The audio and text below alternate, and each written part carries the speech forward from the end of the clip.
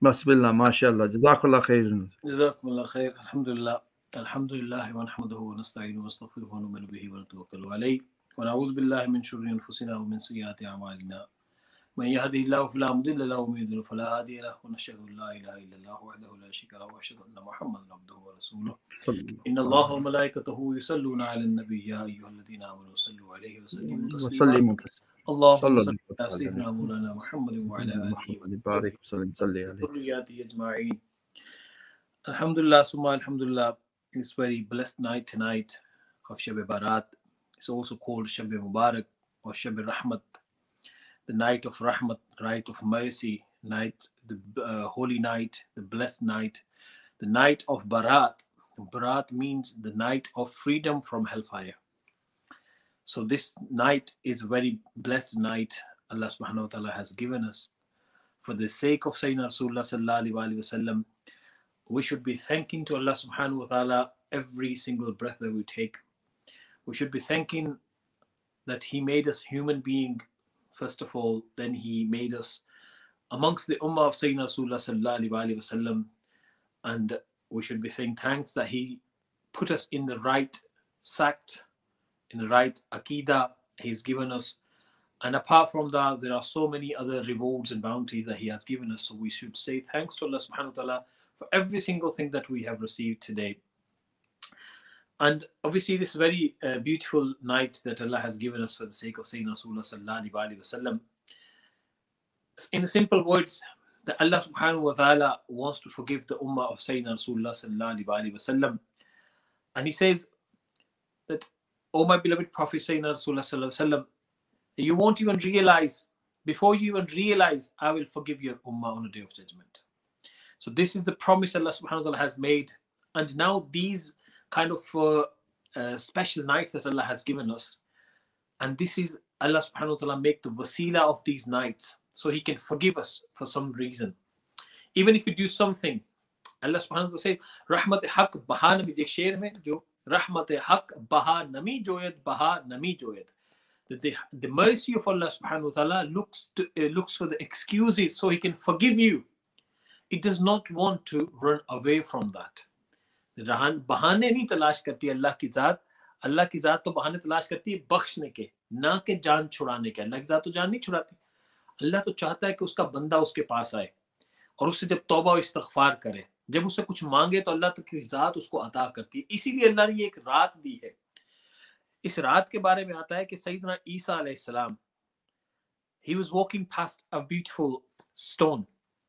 बड़ा खूबसूरत एक स्टोन था, एक पत्थर था. He was walking past that stone. It was white like an egg. And he looked at the stone and started thinking, it's a beautiful stone. And Allah subhanahu wa ta'ala sent to Hazrat Isa alayhi salam, "Oh my Isa, do you want to see what's inside it?" And Hazrat Isa alayhi salam became more interested in that. And he said, "Yes, Bari Ta'ala, I would love to see what's inside that stone." And Allah subhanahu wa ta'ala ordered the stone, and the stone apart into two pieces. It turned into two pieces. टूट गया, अलग हो गया. And then Hazrat Isa alayhi salam said, "O Bari Ta'ala, who is this man?" He saw there's a man inside that stone, and he was doing the ibadah of Allah subhanahu wa ta'ala. On one side, he saw, Hazrat Isa alayhi salam saw the river is flowing, and on the other side he saw a beautiful fruit of grape. There was a tree of a grape tree, and he was taking grapes and he was eating. When he needs to drink water, he was drinking from that river. And both of those things were inside that rock, and the man was inside that rock and was doing the ibadah of Allah subhanahu wa ta'ala. Hazrat Isa alayhi salam became more and more interested. He started to wonder, how come a man is inside this stone and doing the ibadah of Allah subhanahu wa ta'ala, and Allah subhanahu wa ta'ala is providing the water as well as the food inside that very stone. Hazrat Isa alayhi salam asked that man, "Oh beloved pious person of Allah subhanahu wa ta'ala, tell me about yourself. How come you ended up in this stone? And since when you're in that stone?" He said, I am the companion of Musa alayhi salam, and I worship Allah subhanahu wa ta'ala. I have been worshipping Allah subhanahu wa ta'ala for more than 400 years. So since Musa alayhi salam passed, And since that time till Isa alayhi salam, there were more than 400 years gone past. And he said, since that time, I am in that stone. And I'm doing the ibadah of Allah subhanahu wa ta'ala for more than 400 years. And whenever I need to eat something, I eat from these grapes. Allah has provided me that provision. And whenever I need to drink water, I drink water from that river that Allah subhanahu wa ta'ala has made it flow from my stone, from that rock. Subhanallah, mashallah. And as Isa alayhi salam thought to himself, and he made dua from Allah subhanahu wa ta'ala, and he asked Allah subhanahu wa ta'ala, oh Bari ta'ala, is there anybody? I don't think there will be anybody who can be more pious than this person. After the Prophet, there will be nobody who's as pious as this person who's in this stone and still doing your ibadah. He's only worshipping you. He's not doing anything else. He's not doing anything. You've given him everything in that stone. So Allah subhanahu wa ta'ala said to Isa alayhi salam, oh my Isa, there is people. There is not one person. There are people. There is a whole nation which will come after you. The last messenger, Sayyidina Rasulullah sallallahu alaihi wasallam, my beloved Muhammad sallallahu alaihi wasallam, when he will come, his ummah, I have given them one night. And that one blessed night, anybody who just read 2 rakat nafal in that night, I will give him a reward of 400 years of his place. Subhanallah, mashallah. Their 2 nafal rakat will be greater than his 400 years of ibadah. And Hazrat Isa alayhi salam asked Bari Ta'ala, oh Bari Ta'ala, then tell me which night is that? Hazrat Isa alayhi salam ne पूछा कि Bari Ta'ala वो रात हमें बताएं जरा कौन सी वो रात है? Allah subhanahu wa ta'ala said that is the Raat of Shab Barat. Subhanallah, mashallah, mashallah. ये रात आज ही की रात है जिसके बारे में ईसा अलैहि सलाम ने कहा कि भाई ये वो रात है जिसमें एक सिर्फ 2 रकत नफल पढ़ ले मेरा बंदा तो उनको उतना सवाब होगा जितना उस 400 साल. लेकिन अब इसका क्या मतलब है? That doesn't mean, brothers and sisters, that if we read 2 rakat nafal and that's enough, I've got the reward for 400 years of ibadah. But first we need to think, have my 2 rakat nafal been accepted or not? Has it been accepted or not? Did I follow the right path? Did I pray properly? Or did I repent on my previous sins before I'm able to read the salah? First thing we need to do, very important, tonight is the night when Allah subhanahu wa ta'ala come down with his mercy comes down to the first sky of earth. Zameen ka jo pehla asman hai us pe aata hai, Allah ki zaat tajalliyat farmati hai. He sent his manifestations down on earth towards the earth, and he sent his mercy down on earth to the first sky of earth, and then it starts from the Maghrib and it carries on till the sunrise the next day, following day. Suraj ghurub hone se talu hone tak sare raste. And then what happens? Allah subhanahu wa ta'ala orders the angel to open the 300 doors of Jannah. And then Allah subhanahu wa ta'ala made all the angels to start announcing that is there anybody who is asking for repentance, I can forgive their sins. And is there anybody who's looking to get more provision, I will give them more provision if they want to ask for it. Is there anybody who's looking to get shifa from any kind of disease and calamities, I will give them whatever they ask for. And that announcement carries on. Every single thing, you name it, you want to get, angels there to announce for you. And Allah subhanahu wa ta'ala, and that announcement carries on until the morning.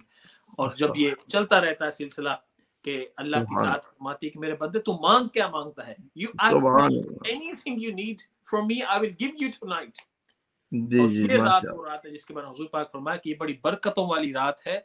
इस रात में अल्लाह की ज़ात, he free the people from hellfire. The amount of people he frees from hellfire is equivalent to the hair on the goat of Bani Kalb. And that was famous at that time. Bani Kalb, ye kabila tha, it was a tribe, was well known for having the most goat in Arab. And every single valley you go to, you used to see the goats of Bani Kalb. And Allah subhanahu wa ta'ala given the example. Imagine how many hairs do we have on our head? We're not able to count them. So imagine a goat, one single goat. How many hairs does that goat have? Thousands and millions of hairs. And imagine the amount of goats that time. hundreds and thousands of goats. Allah. Allah free the amount of people equivalent to the hair on those goats. Allah. Help them, Subhanallah. free them, give them the freedom from. That's why it is called the night of Barat, the freedom from hellfire. तो ये रात जो है बड़ी बरकतों वाली रात है. इस रात को ज़ाया ना होने दें. इस रात में इबादत करें.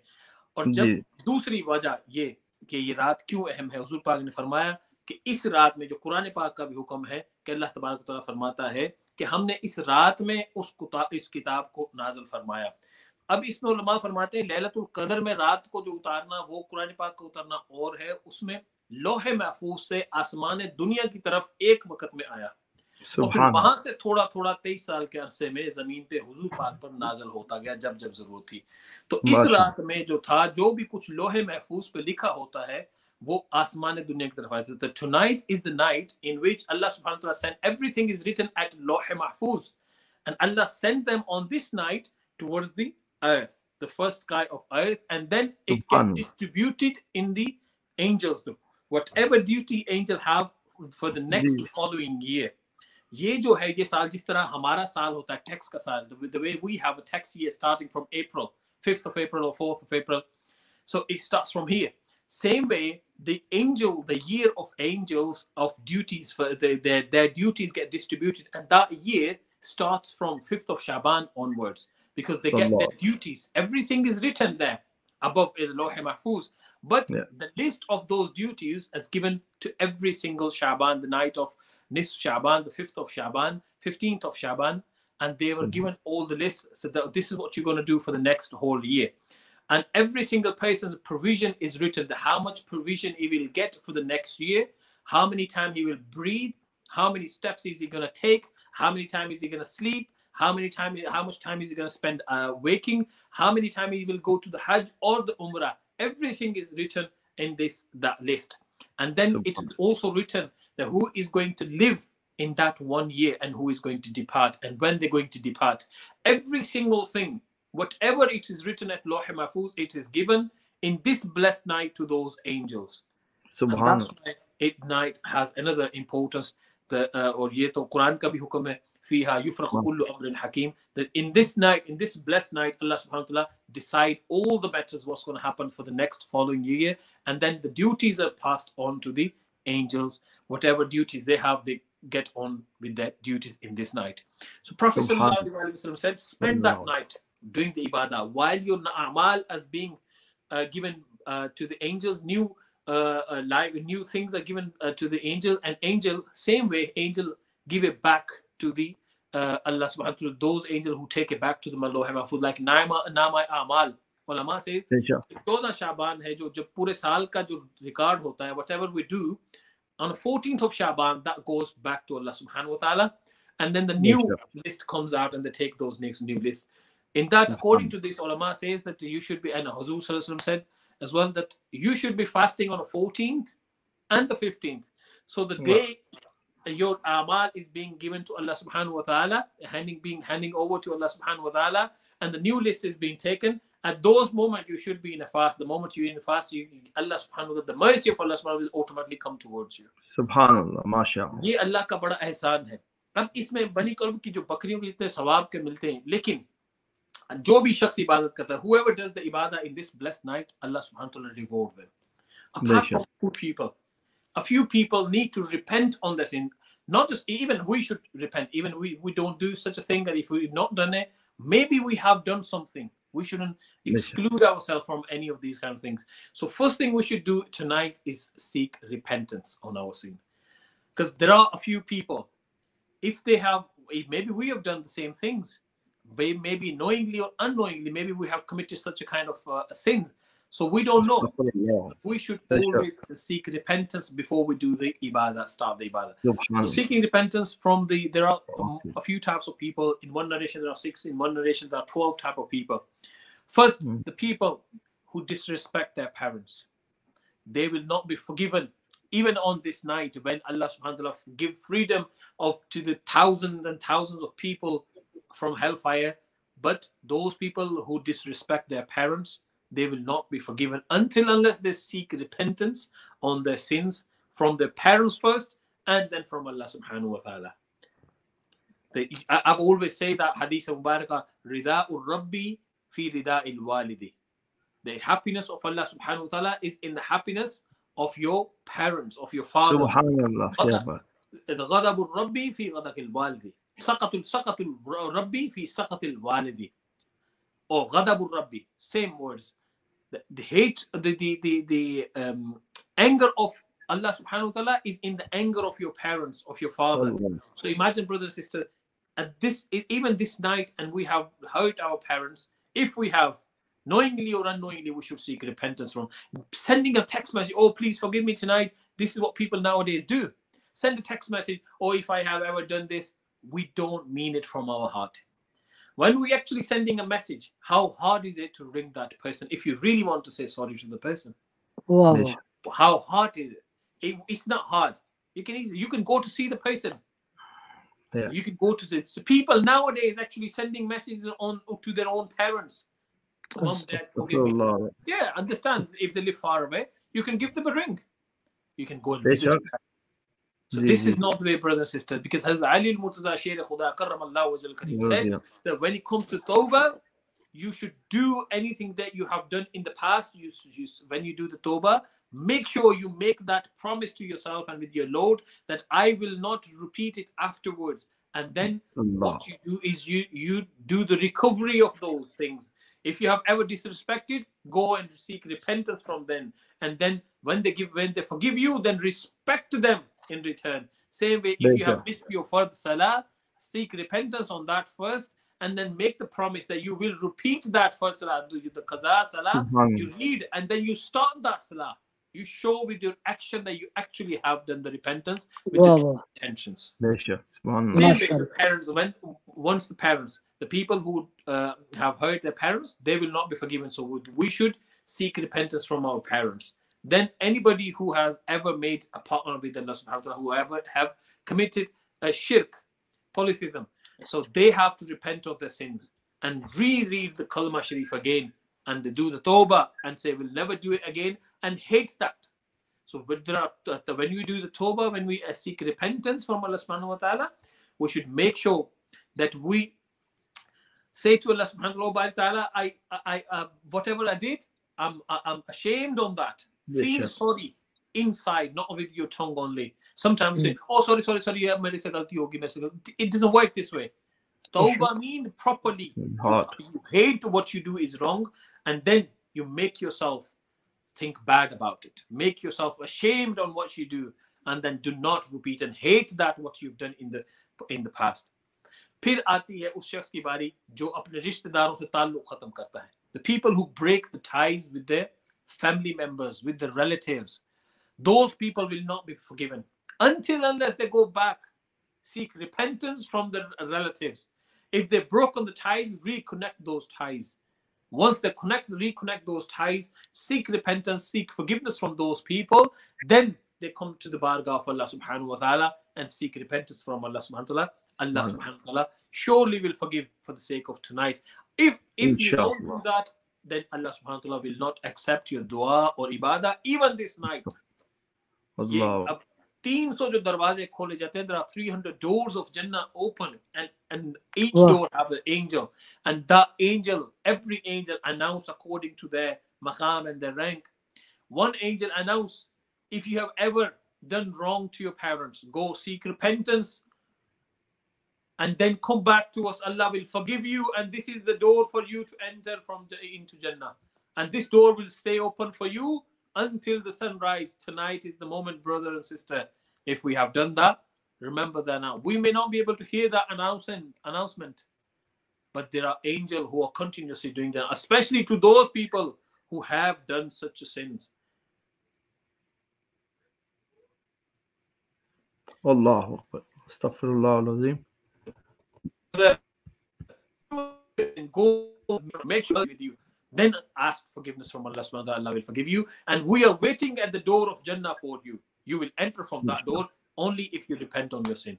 ये वो फरिश्ते कहते हैं जन्नत के दरवाजों पे. अल्लाह की रात में ये रात बड़ी कीमती रात है. तो दोस्तों, भाइयों, बुजुर्गों, brother and sister, do not waste this night. Do whatever you can. Read your surah, even repeat your salah. Learn how to read your salah.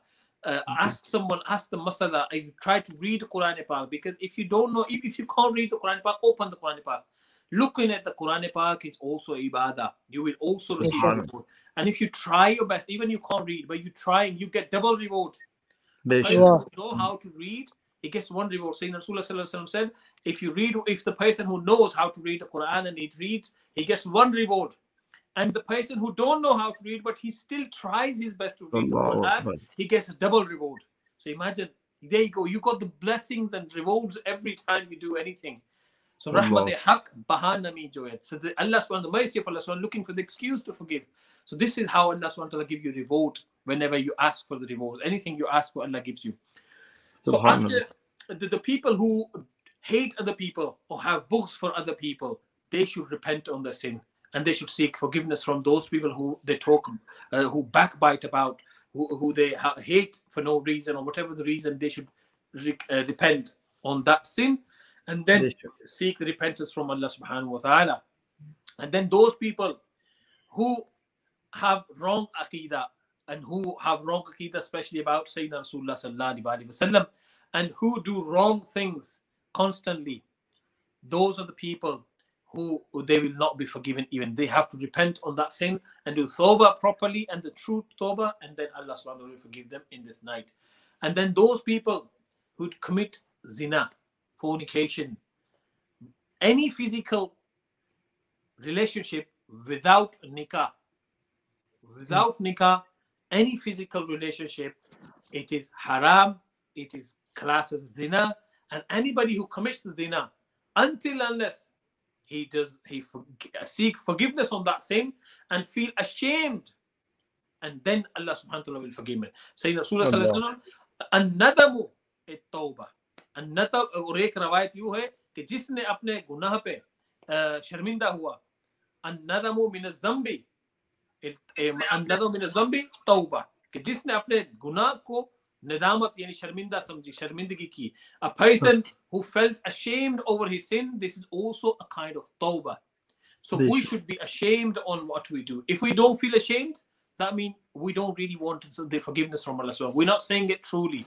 If you really want to seek forgiveness from Allah subhanahu wa ta'ala, we should be ashamed over our sin. So we should seek repentance before, and then we do the ibadah, and then we seek repentance from Allah subhanahu wa ta'ala. Allah will forgive us for the sake of tonight. And then the last person, it will not be forgiven, who drinks alcohol. Anybody who is alcohol drinker, he will not be forgiven unless he do tawbah from Allah subhanahu wa ta'ala, and make sure that he does that properly and do it with the true intention, and then seek repentance from Allah subhanahu wa ta'ala. Allah subhanahu wa ta'ala surely will forgive that person. There are many things. Allah subhanahu wa ta'ala mentioned in the Quran Pak, La taqnatu min rahmatillah. Allah subhanahu wa ta'ala, do not run away from the mercy of Allah subhanahu wa ta'ala. Don't go wrong with the mercy of Allah subhanahu wa ta'ala. Allah subhanahu wa ta'ala mercy is always there. Don't think he will not forgive you. Whenever you need the forgiveness, just ask for it. Allah subhanahu wa ta'ala will forgive that person. I was mentioning another story of a person of a Bani Israel. The children from the Bani Israel, one of the man, he used to worship Allah subhanahu wa ta'ala. He worshipped non-stop 20 years of Allah subhanahu wa ta'ala. Then for 20 years, he disobeyed Allah subhanahu wa ta'ala.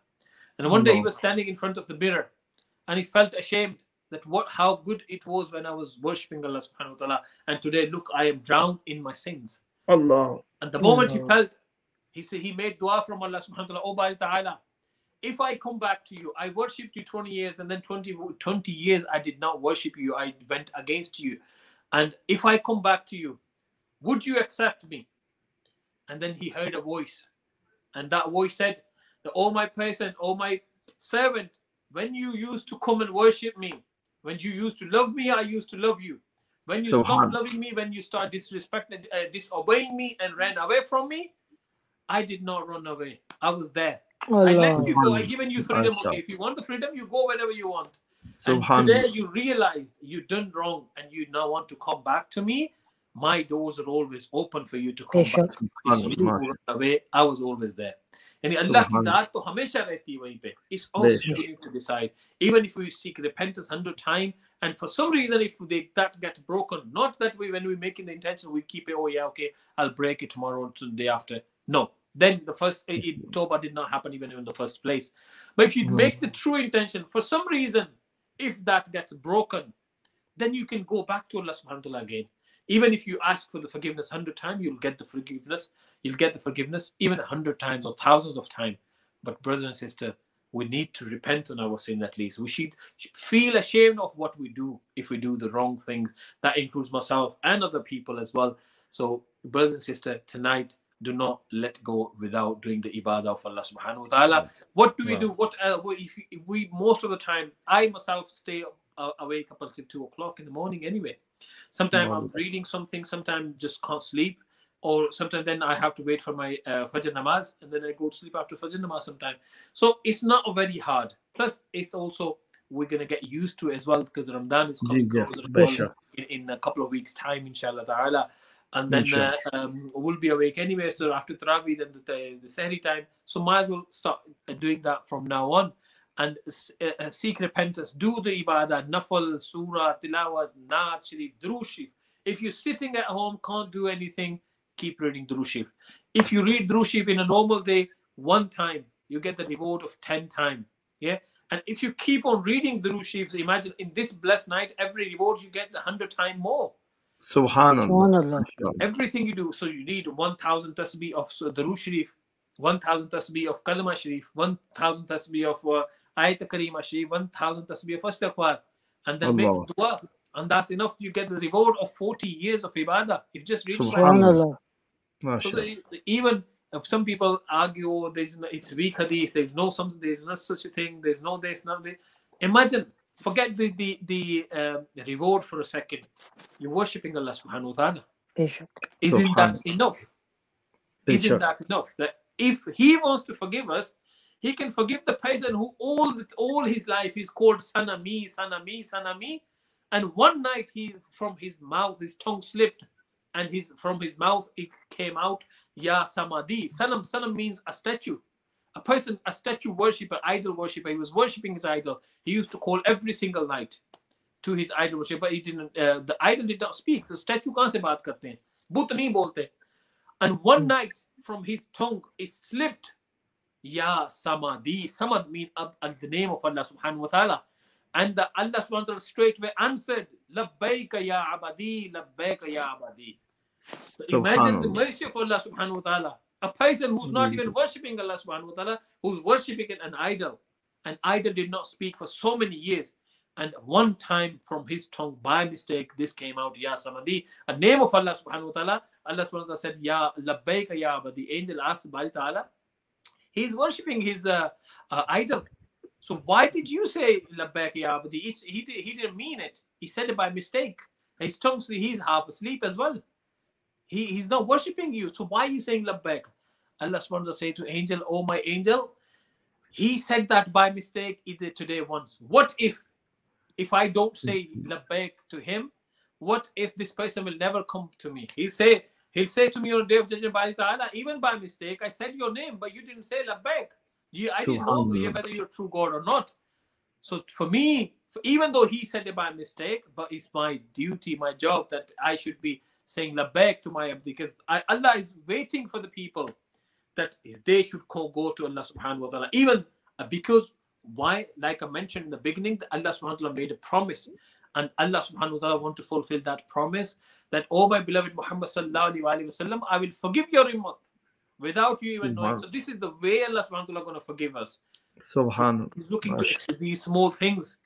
And the moment we do, just one time that person said that by mistake, the name of Allah subhanahu wa ta'ala, Allah forgiven him. So imagine if we do something, we call ourselves Muslim, we do ibadah of Allah subhanahu wa ta'ala, we believe in Allah subhanahu wa ta'ala, we believe in Day of Judgment, we know we're going to die, we know we're going to wake up for the Day of Judgment and we'll be questioned. We believe in everything. And we love Sayyidina Rasulullah sallallahu alayhi wa sallam. Please, Allah subhanahu wa ta'ala will forgive us if we truly ask for something. May Allah subhanahu wa ta'ala accept our du'as, our effort, and our congratulations. All the organizer of me, Madad.